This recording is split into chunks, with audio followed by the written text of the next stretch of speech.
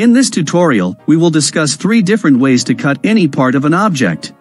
The easiest method is when you want to cut a perfectly geometrical shape from an object.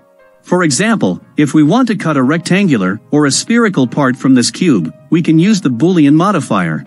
For that, let us first add one UV sphere and place it appropriately, so that the sphere has an overlap with our cube. Our aim is to cut the cube along this spherical line or the border. For a smooth cut, you may want to first make this sphere a smooth one. So go to the Modifiers tab, and add a subdivision surface modifier, then change the levels to 3, and apply the modifier. Now, select the cube which we want to cut. In the Modifiers tab, add a Boolean modifier.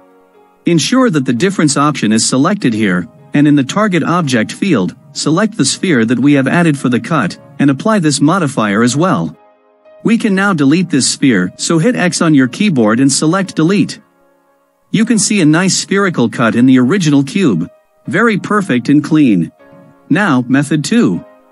Let us first delete this cube and instead, add a cylinder this time. We will also increase its height by a factor of 2. Let us say that you want to cut exactly 1/3 part of this cylinder from the bottom section. You don't need to do any math for that. Simply go to the Edit mode, and first deselect everything. Then from this toolbar, select the Loop Cut tool, and click on the object to cut. Then open this operator box, and change the number of cuts to 2. We can now close this box. Pick up the Select tool again. We can see that the cylinder got divided into 3 equal parts along its height. In order to separate out this bottom part from the cylinder, turn on the Face Selection mode. Then deselect everything, and select all the faces that appear in the bottom section. Keep the Shift key pressed on your keyboard so that you can make multiple selections like this, and they add up. Also, select the bottom face. Now, go to the Mesh menu.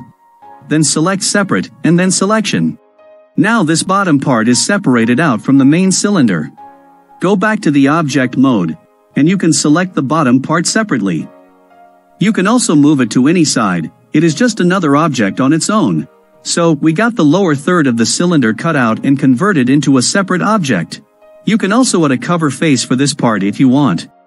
In the Edit mode, first turn on the Vertex Selection mode. Now, carefully select all the vertices at the top end, or the open end.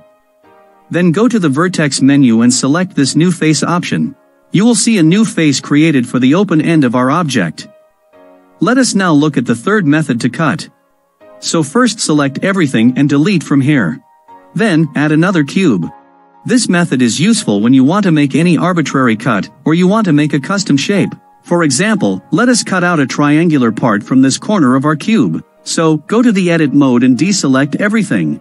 Then select this knife tool, and click on one of the edges.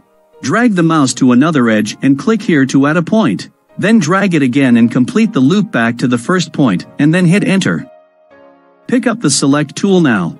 To cut out this part, turn on the Face Selection mode. Then select the 3 faces, press X on your keyboard and select faces to delete them. So we got this triangular cut to one of the corners. You can also add a new face to this like before. Turn on Vertex Selection, select these 3 vertices, and from the Vertex menu, select the New Face option. We got a triangular face added to the area we just cut out. So, these are the 3 methods which you can use in Blender. I hope you like this tutorial. Thanks for watching, and don't forget to subscribe to this channel.